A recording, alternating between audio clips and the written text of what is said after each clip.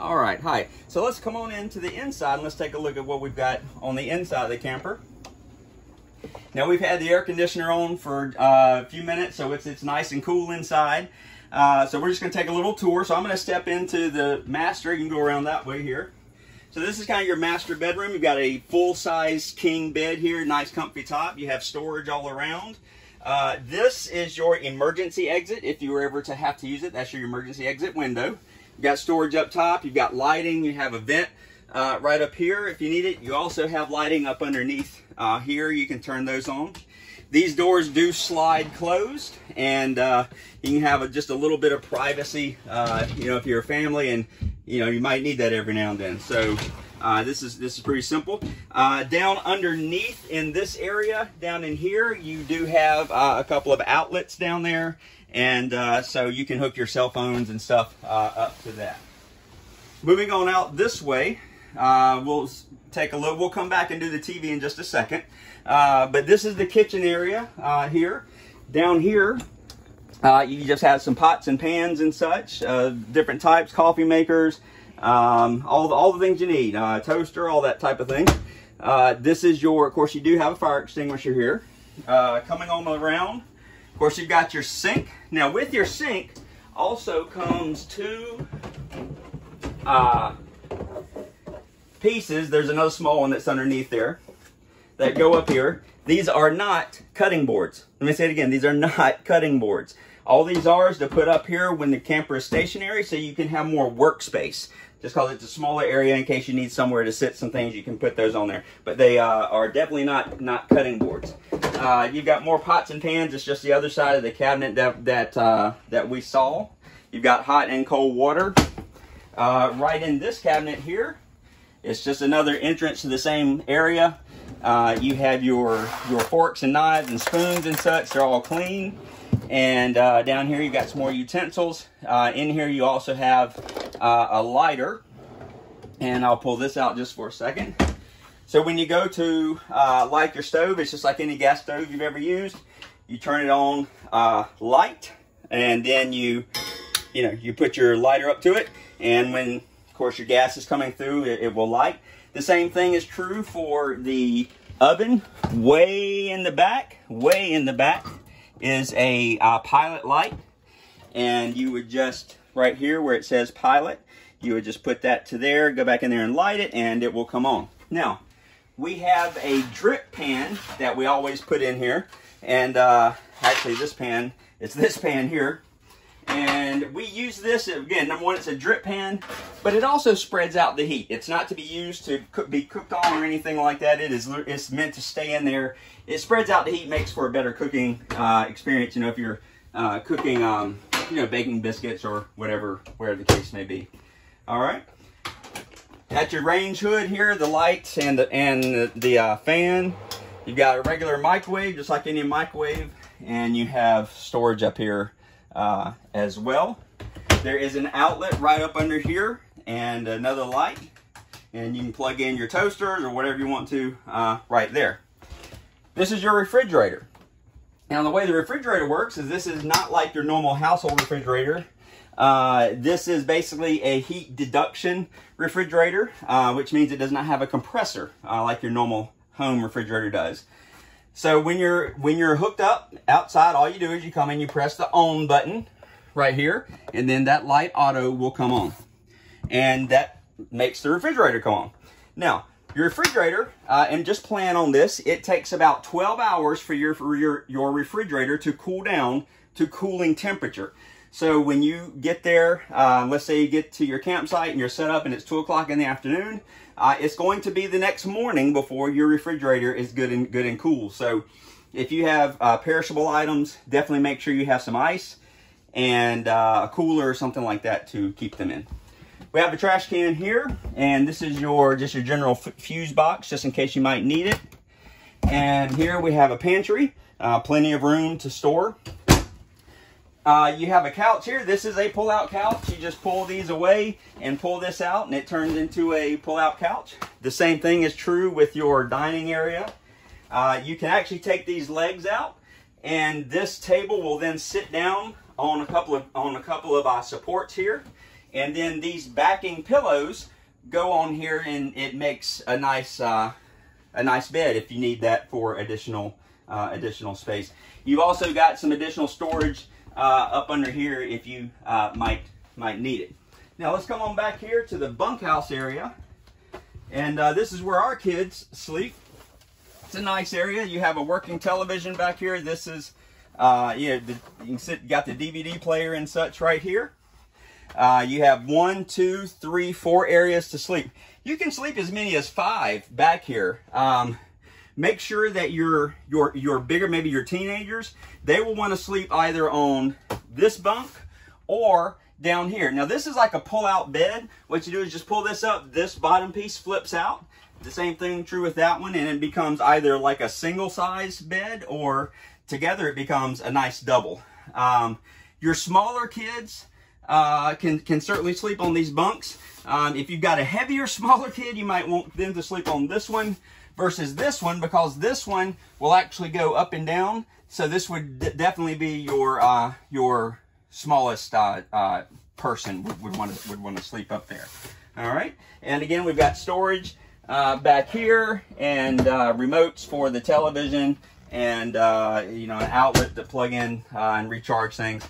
If you are hooked up to 50 amps, you can run this air conditioner as well. If you are only hooked up to 30 amps, you can't. You can only run the one air conditioner. But if you are hooked up to the full 50 amps, then you can run this air conditioner in addition to the main air conditioner as well. All right, let's step in the bathroom here. All right, so we have a rack right here that you can hang all kind of stuff in, and it just works great for that. Let's step in here. All right, now turn on the lights here. Okay, here we go. So the enemy to most RVs is moisture, and so you have right up top, you have a fan, and so when you're taking showers and stuff in here, just open that up, turn the fan on, and it gets the moisture out of here. At night before you go to bed, or there's a storm coming, obviously close it. You have your shower right here behind you, and again, just hot and cold water. It takes very little hot and cold water, very little water pressure for this spigot to work. We take what we call, marine showers. You get in, get wet, turn it off, put some more soap and everything on, rinse it off, and then get out. We have a family of 6. If we do it that way, everybody can get showers, and then that will fill up the gray tank. So you can kind of get an idea of how much water you're using. The hot water tank is only 3 gallons, so you're going to go through hot water quick. This is not a shower where you can do like at home and just kind of sit and kind of let the water run on you, because you will run out of hot water. All right, so you've got areas for storage here and down here as well. Now, let's talk about how you set up the black water tank. When you get hooked up, what you're going to do, and this is everything is hooked up. Your water is hooked up, everything is hooked up. You're going to come in here.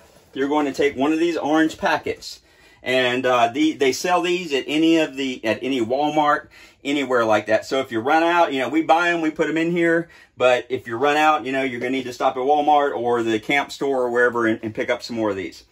All you do is you take this packet, you just put it in here, you press down on this lever. This is your flushing lever, and you let water run in here. You need to stand here for about a solid 60 seconds with the water running. It dissolves this packet in the tank, and it gives enough water in the tank so the packet can work. If you don't do that, then again, it's like I said outside, you're going to have solids exposed and different things, and you're going to get an odor from it. So make sure that you do this every time. So if your black tank gets full and you have to go outside and empty it, make sure you come back in, put a new one of these in there. Hold your water spigot down, or the pedal down for about 60 seconds, and let it fill up with water so you don't have an odor. We do have some toilet paper here. If you have to replenish on toilet paper, you don't necessarily need to buy the expensive RV kind. You just need to buy the cheapest, thinnest toilet paper that you can find, because the toilet paper needs to dissolve very easily. If you don't, what'll happen is it'll get clogged up in there.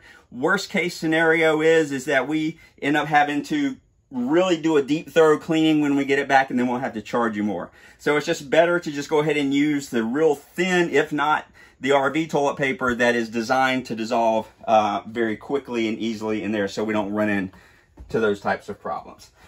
Also in here, and if you'll just step this way, right here behind you, you have a couple of switches. This is the switch for the outside lights right here. You can see me turning those on, see it going on and off right there. This is your switch for just your overhead light. You turn that on, or you can use it up here. This is your awning, extend and retract for the back here. All right, so you can see I'm pressing retract right there, and it is coming in. We won't do the whole thing, we'll just stop it there, but it'll come on in and it'll be obvious when to stop. All right, just moving on forward here, we've discussed all of this. So let's come right back up here. So you've got your television, you got your control panel. Couple of things to remember with this. Your television will work on cable. It'll work on just regular local television, satellite television channels. There's a antenna on the top that is ready to go. If you want to use your radio, you just turn it on, and you have A, B, and C settings right here. A, B, C. A is your inside speakers. B is inside and outside.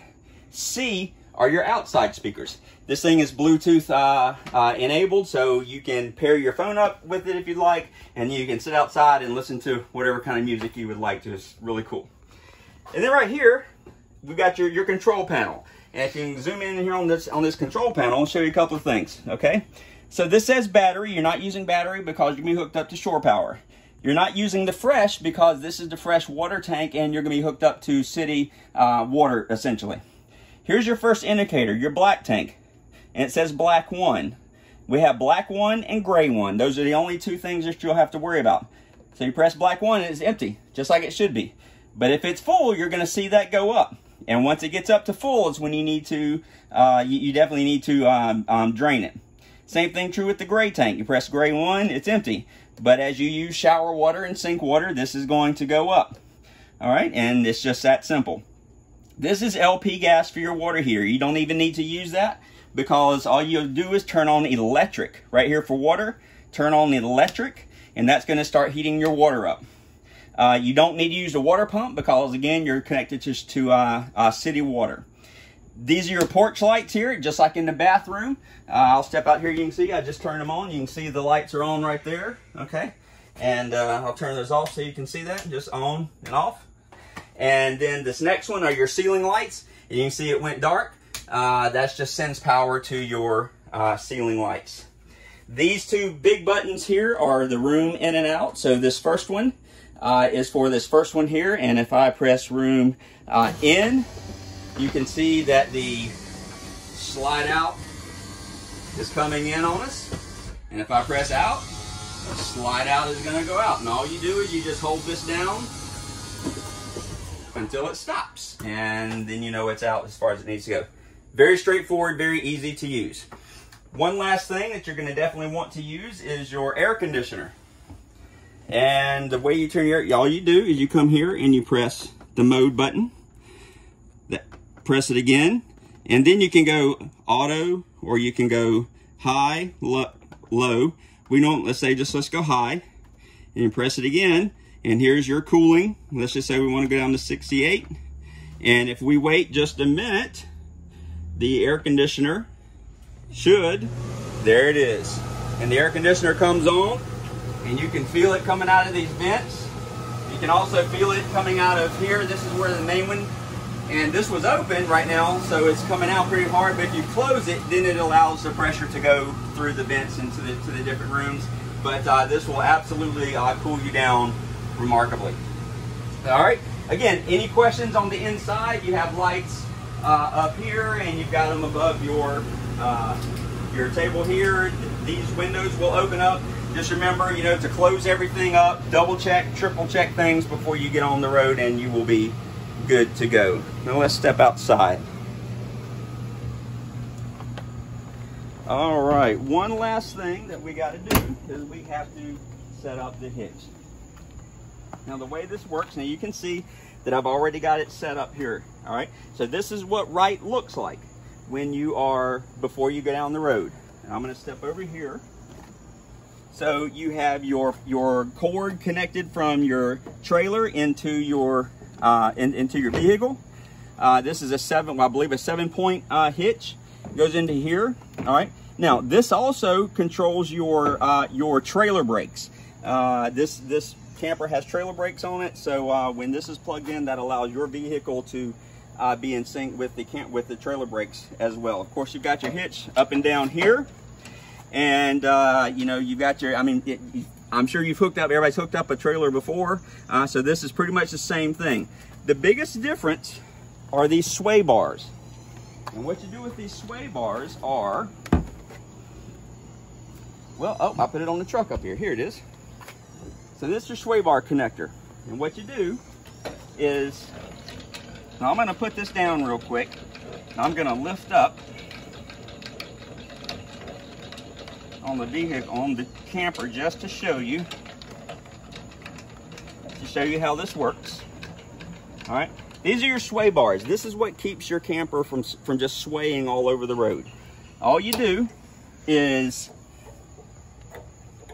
with this sway bar, all right, I got to kick it in just a little bit so I can get this out. All right, so you got your L bracket, and then this sway bar just comes off. And it can just kind of, when you're not using a camper, you can just kind of push it up underneath, and they will stay there. But when you're hooking it up, what you do is you bring it over. You take this piece, you go underneath just like so, put the hook just like that, and then all you do is you just pick up and down, and it snaps into place. And then what you're going to do is you're going to take your L hook right here. It goes in just like so, so the top wraps around the top, and then this little clip just clips down, and then that's what keeps it in place. Of course, make sure that your tongue clip is down and that it is locked in place. Also, make sure that you have your chains locked in place as well. Make sure as well that your hitch lift here is all the way up. And this is a manual one, so it takes a second, but obviously you can see underneath here. Make sure this is all the way up. That way when you are going down the road and hit uneven spots, you are not scraping that against the ground. All right. So again, it's pretty self-explanatory. The one thing I did not mention are your wheel chocks. Of course, before you do anything, when you back into your spot, or you pull through if you're fortunate enough, make sure you have your wheel chocks down. Put those under, you know, on each side of the tire, and then you can unhook the trailer. And one thing I did forget to show you about these awnings. They look kind of high right now. I'll tell you what, let's do it with these back here. The way you get these to come down, to kind of slant down here, you just pull down. You just pull down on this just a little bit. And you do the same thing over here. Just pull down on that elbow bends. And this just allows them to come down. And then all you got to do, again, is just retract them on in. And they will come all the way in. All right, and you definitely want to have those at an angle going down, just in case you get a rain, something along those lines. You don't want it puddling up there, sitting there and you know, coming down on top of you. Want it to drain out. Just remember though, if a storm is coming up, make sure you put these in. If you are going to leave this camper for any amount of time, make sure you put these in, because inevitably you'll come back. A storm has come up, one of these summer storms, and now it has ripped these things completely off, and that's going to be several $1,000s in damage that you just don't want to have. Your steps fold up by just grabbing the bottom and then grabbing underneath here and this handle and push. Do not get your fingers caught up in here. It will break your fingers. Just push in just like that. And the same thing is true up here in the front. Just like that. And then they're up and they are ready to go. So everything that you do for setup, you just do in reverse on your way home. Biggest thing is just be diligent about everything that you do. Don't rush anything. Double check, triple check all your setups. Make sure you have everything done right. It's better to take your time and do it right than to rush through it and have a very costly mistake. Again, going down the road, 65 miles an hour is the safe limit for this camper. You'll definitely want to do that. You'd rather get there safe and and not have any expenses than to try to push it and end up messing something up. When you are backing this camper, make sure you have someone looking out for you. What we do is we call each other on the phone, and I'm sitting in the truck and my wife or my son is in the back, and they're talking to me on the speaker on the truck, and they're telling me kind of how to go left or right. Just take it slow. It can be frustrating sometimes, especially if you've not done it before, because this is a long camper. But I promise you, you will get in there. You will have a fun time. And like I tell folks, listen, don't take anything seriously that anybody says to you while you're back in a camper. There's words that come out of people's mouths when you're back in a camper that never come out again. So you know, just forgive one another once the camper's put up, and then go have a great time. If you need anything at all, please do not hesitate to contact us. Please let us know. Give us a call. My number will be on the information that you have, but it is 843-340-7569. 843-340-7569. And we'd rather you call us anytime, day or night, if you have any questions at all, so we can help you resolve those questions, you know, before something goes bad, because we certainly want you to have a great time. Thank you for renting from us. We take it seriously and we appreciate it. We take a lot of pride in that you would choose us and trust us with your accommodations for your camping trip. I hope you have a great time. Be safe, travel safe, and we'll see you when you get back.